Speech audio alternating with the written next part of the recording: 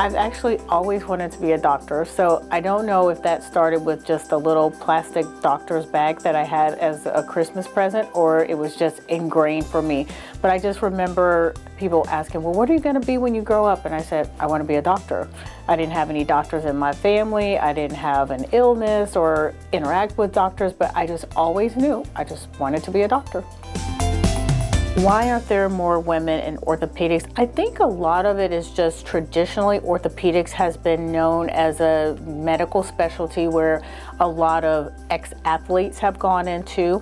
And so a lot of people will think, well, oh, you have to have been a football player or some type of athlete to have gone into orthopedics. I think secondly, it's because some people think that you have to have a certain size to be able to perform in orthopedics. And if you're not tall or more muscular or bigger, that you won't be able to do the job. What do I enjoy when I'm not at work? I enjoy working out, so I'm a runner.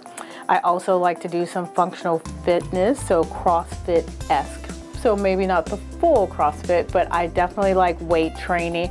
I'm a big spinner, so I have a Peloton bike that I love. I enjoy music. I started playing the piano when I was 5, and so that's something that actually about 5 years ago as an adult, I started taking lessons again, and so I've gotten back into playing piano as well.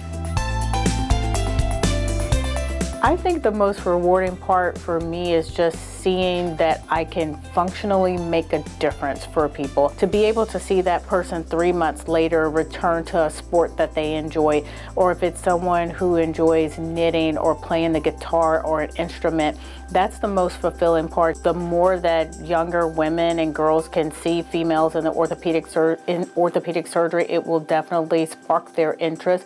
I've taken some initiative there. I've gone to do talks for a high school group of students where they did a career day over a weekend.